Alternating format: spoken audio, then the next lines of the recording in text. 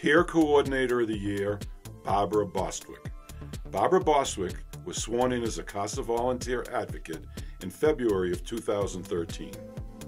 2 years later, she stepped up to become a peer coordinator. Barbara works with her CASAs to ensure that their court reports are child-focused and contain the pertinent information that the court needs when making decisions about the child's permanency. She has served on 3 cases of her own and overseen 11 cases, resulting in her serving a total of 29 children. Congratulations, Barbara.